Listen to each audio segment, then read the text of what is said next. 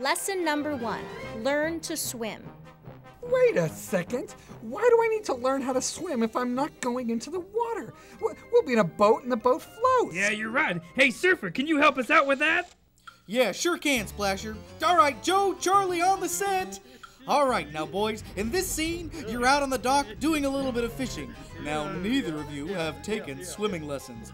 Lights, camera, action! All right, there they are fishing. Everything is fine. Oh, Joe has a bite. He's got a big fish on the line.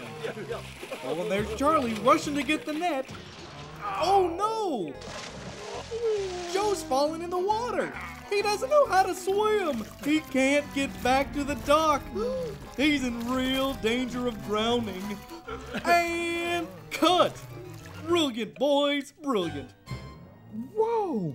Joe wasn't planning on going into the water. He was just fishing. That's right, Diver. That's why if you're going to be anywhere near the water, you should know how to swim, even if you're not planning on going in the water. AquaSMART Lesson number 1, learn to swim.